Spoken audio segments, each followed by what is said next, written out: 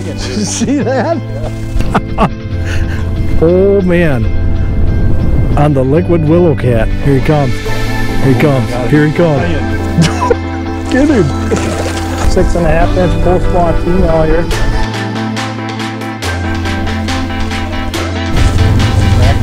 Yeah. Awesome.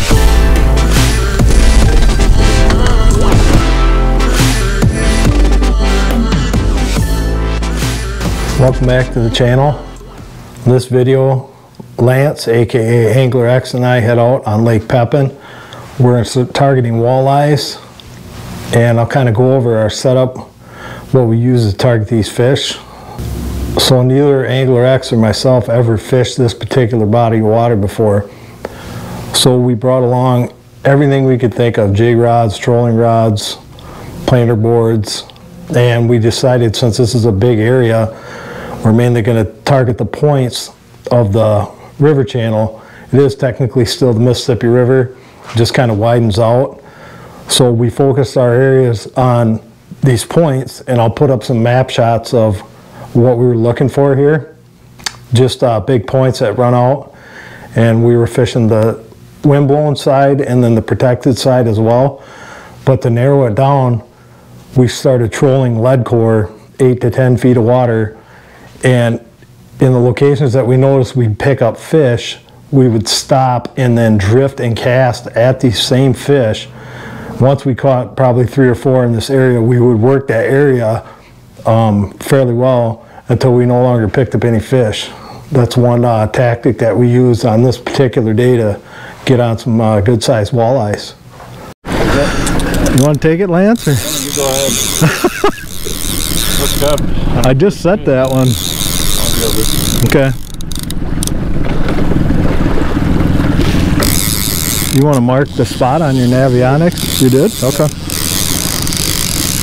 Just on the other side of that point. Oh yeah.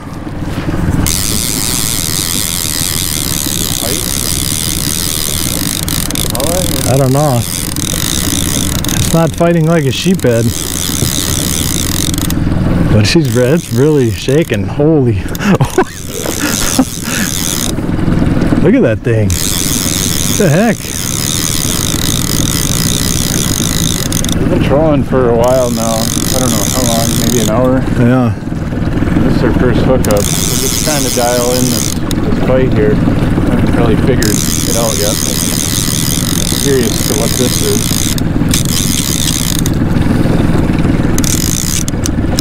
Looks big. It's yeah, something. Like a walleye, no. Sheephead? Maybe. That's what I was thinking. If it is, it's probably a pretty good one to hit that crank, yeah. It looks like a sheephead.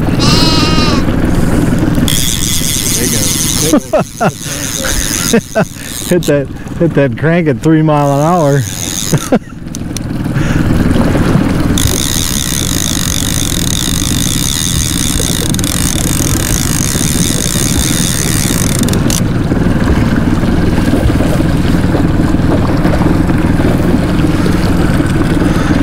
Well, you know, holy cat.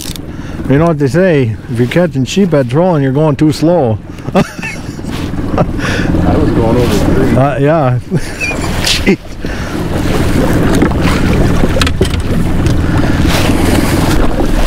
I think I got him.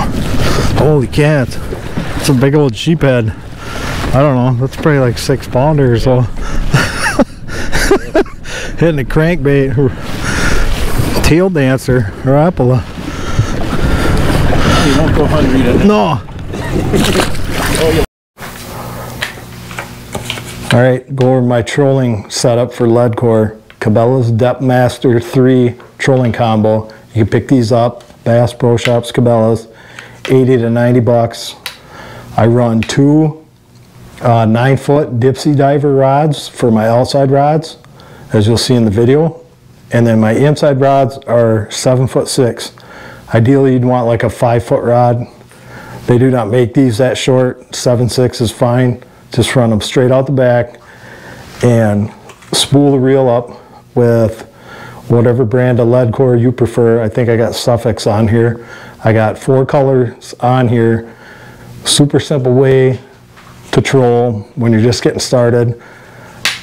Let out a color, it drops 5 feet in depth. I think I only got 4 colors on here with about 100, 200 yards of mono backer underneath it. You really don't need any more than that. That'll put you down 20 feet. And if you're pulling a crank that dives 8 to 10 feet, that's plenty deep. So like I say, for each color that you let out, 5 foot of depth is what you'll achieve roughly. Yeah, and just a super easy way if you want to get into trolling. I myself have never trolled, but this is an excellent way to troll on the river. Just let the color out until it starts ticking bottom, and then adjust from there. If you start running into shallower water and that rod tip is really hammering, you want to reel up, just they have really nice single handle reels on them too, which is cool. Just reel it up. You really don't even have to use the line counter. Just an awesome way to get into trolling, to get yourself on some fish that you probably normally wouldn't target this time of year. I'm driving the boat now. Come on. That's right. I'm gonna say that's a walleye. Walleye. Sauger. Yeah? Yeah, he ain't that big. But that's good to see. We're doing something right. Good. What's that, about 15 incher? Very close. Yeah. I'm gonna crash this into the point here. Over correct. Sorry. I'm not used to driving a tiller. Nice. First walleye of the day. Starting to get it figured out, I think. There you go. Sweet. Trolling.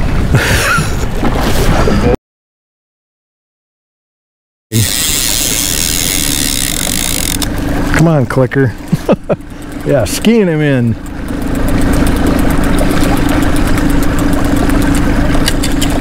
You can pretty much tell when they're decent size. This one really didn't even feel drag. Even that? No, no, not at all. That's the right kind. That's probably like a 14 incher. We're on them. There you go, a third walleye. Get a little bigger, we'll be in business. Yeah, nice fish. That seems to be the color, that and that orange one that we were running. Same speed, yeah. Nice. Super easy way to fish. I'm just trying to stay at the bottom edge of that. Okay. I didn't know if you were targeting a certain depth or... I've been in that 10 to 13. Okay. Where fish have been hitting in closer to 10, so maybe we're out a little.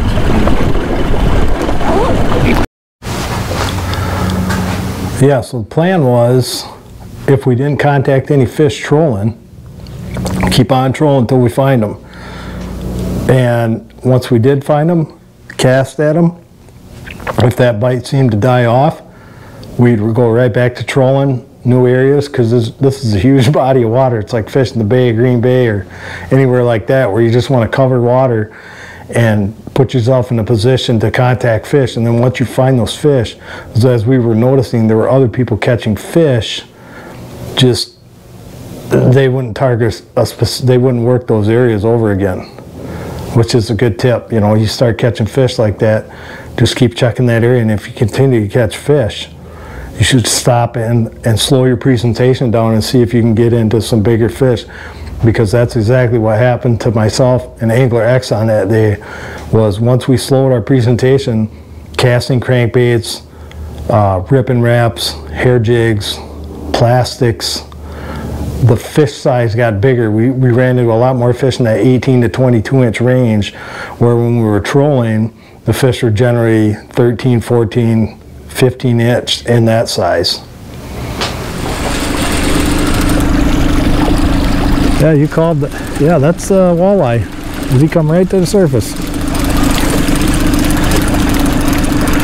few fish, just nothing real big yet. That's the orange chrome. I switched out from the fire tiger.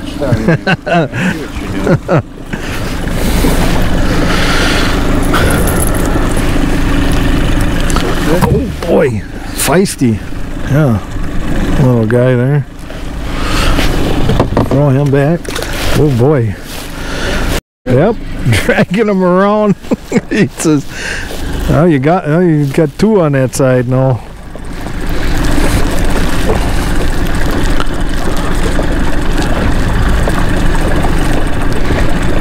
There's a sauger. There's a sauger finally. Wow. And 9 feet of water.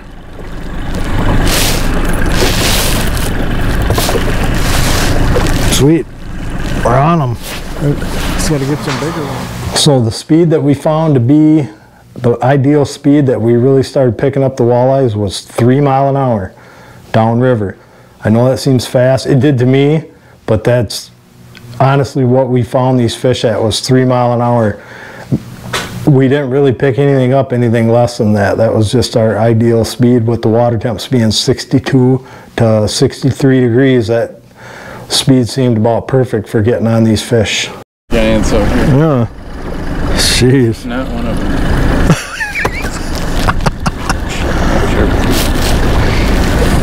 Yeah, little guy, though. Hungry, the bait's as big as he is. Insane. Insane walleye bite.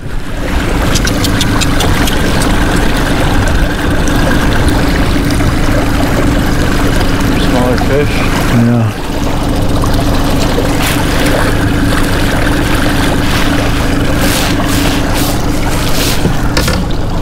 Doesn't really seem to be a color that's...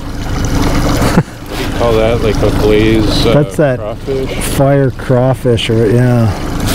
Little fish.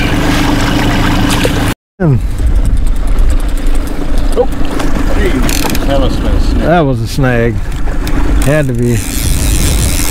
Oh yeah, we got really good. Yeah, but that's where that fish was. Right when I come up on that fish.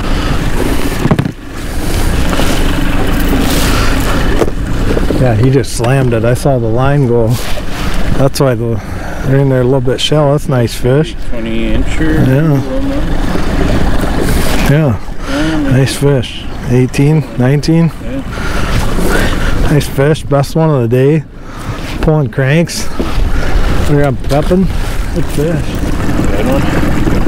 Good one? Neat. Netter? Skipper. Yeah. Bigger than ever. You just said, well, I don't know why they don't like this crankbait. Well, they like it. Nice.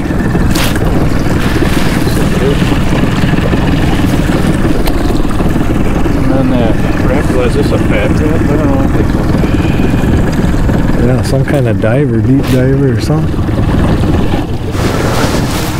Yeah, like I was saying, I was fishing with Angler X that day. Met up with him over on Lake Pepin. Head on over, check out his channel, Angler X, on YouTube. He has a lot of awesome content, multi-species, just a great all-around angler. Highly recommend checking out his channel. Had a great time with him. Want to thank him again for getting together with me and doing this video. It was an awesome time. Look forward to some more videos with him in the future.